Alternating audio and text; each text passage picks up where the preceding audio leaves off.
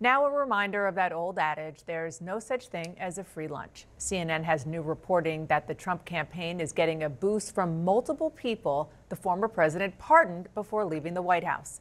CNN's Steve Contorno is following this story. Steve, what have you learned?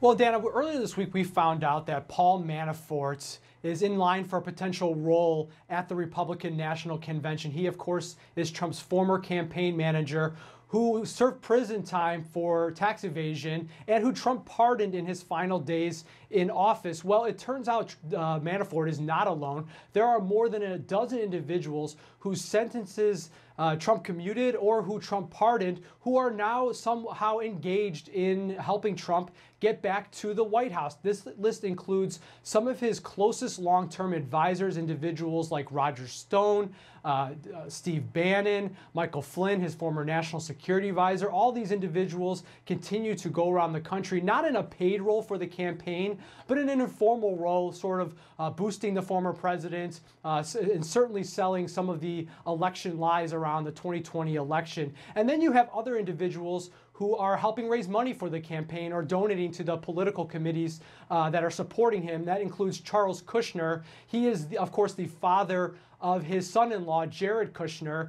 Charles Kushner made a $1 million contribution to MAGA Inc. That is one of the super PACs supporting Trump's campaign, one of the largest single donations to that super PAC. And then you have individuals who are more celebrities, and they're using their large following to support Trump. That includes Kodak Black, the rapper whose Trump sentence commuted, or Trump commuted his sentence. And then there's one other individual I want to mention, that's John Tate. He is someone who is a longtime political operative. He worked on the Ron Paul campaign, was later convicted of bribery, or convicted in a bribery scheme related to his work on that campaign. He is now advising Trump's campaign as a consultant, and he has made more than $70,000 in that role so far. Incredible reporting. Of course, you can see more of it on CNN.com. And Steve, before I let you go, you spoke to a clemency expert who called this situation a perfect storm. Meaning what? Well, there's just so many highly unusual circumstances here. You have the fact that we have this former president who has been nominated by his party to run for his former job. That itself is remarkable. But you also have the way that Trump treated the pardoning process that was ahistorical as well. There are all these people who were celebrities and former advisors, supporters, donors, people close to his political operation and his administration who he pardoned, most of them in their final days. And there's also this sort of interesting dynamic I want to mention as well, where you have these individuals who may very well be spending this election cycle serving a federal sentence. They are now free because of Trump, and they are helping Trump get back to the White House, Dana. Steve, wow. Again, terrific reporting. Thank you so much. Gloria, you spent a lot of time in the 4 years of the Trump White House covering a lot of the back and forth with some of these individuals who Steve is reporting. Paul Manafort are back in the mix. Yeah, well, Paul Manafort, I mean, I remember he ran the convention for Donald Trump. It was very important. And then it was discovered that he was talking to the Russians, right? Giving them campaign information, poll information. And then, of course, he got a pardon. Look, this is a nice way to say thank you for a lot of these people. I mean, what more could Donald Trump have done for them than pardon them and get them out of jail? And I think Paul Manafort would jump at the chance to become relevant again in this way. Yeah, and then the question is, if he does win, how active will people like that be in the administration of Donald Trump? Could be very active. That's getting way out ahead of ourselves. But we do want to switch gears to something that Trump is doing right now, which is he's scrambling. He only has 4 days left to find nearly $500 million to post bond in his civil fraud case. If not, the state of New York could begin seizing his assets. Trump is fundraising off of that possibility, sending a text to supporters yesterday reading, "Keep your filthy hands off Trump Tower." So what he is doing, and I just want to be clear, he's not asking his supporters to pay his bond. He's asking his supporters to give money to his campaign, which also contributes to legal fees. Exactly, and you can double dip in a sense because, I mean, there is a limit for contributing to a political campaign. There's not the same limit for a legal defense fund. And if I may, he's also, I mean, this is what he does. And right. everybody in politics does this now. He's trying to rile up his potential donors to get angry to send money. And one thing that is clear that we've seen really for now more than a year is whenever he is in legal trouble, it has helped him politically. Yes. So imagine this scenario. I heard one of our legal experts saying on our air this morning that you know, the visual of Trump Tower being padlocked or something, and you know, they're seizing property. Imagine how that would help the former president politically.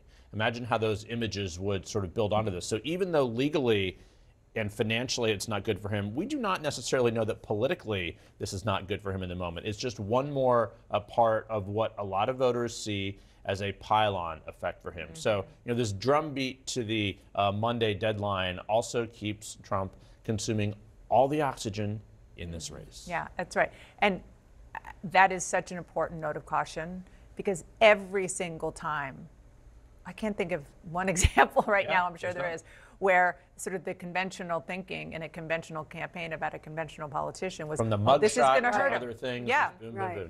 And it's, I mean, going even back to when he was trashing John McCain, didn't hurt him.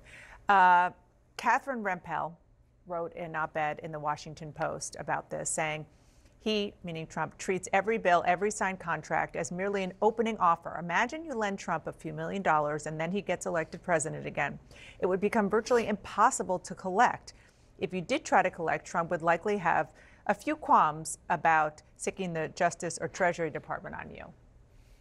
This is the difficult and delicate thing for the White House and for the Biden campaign, right? Because they can't, we just played that ad. They responded very quickly to COVID. They're staying very far away from all of this because they don't want to play into the narrative of big bad government, and the government's getting involved, and they're the DOJ is working for Biden. So all of that makes this very sensitive for the White House and for the Biden campaign to weigh in on, which, even though the narrative exists and is out there, and the former president uses it to his advantage.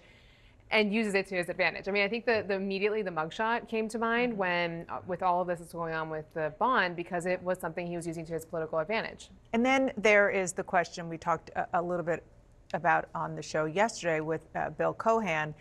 How is he going to do this? And one of the options is for him to file personal bankruptcy.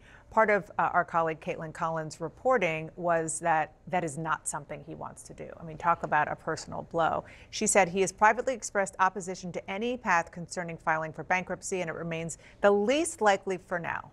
Well, he's filed for bankruptcy before. He's been bankrupt in the 90s, if you'll recall, and that wasn't a great time for him. And I think he doesn't want it to happen again, because don't forget, he ran on the fact, and we've run clips, that I'm very rich, I've got a lot of money.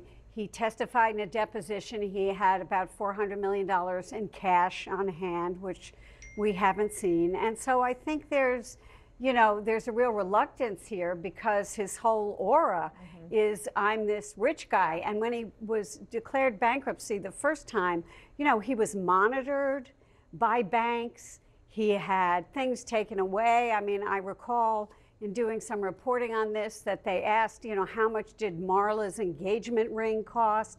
So I don't think he wants to go through that again. Yeah, and that's very, very true. And that was all before he was a candidate. Yeah. Or a former president wanting to be president again, to be exactly. precise.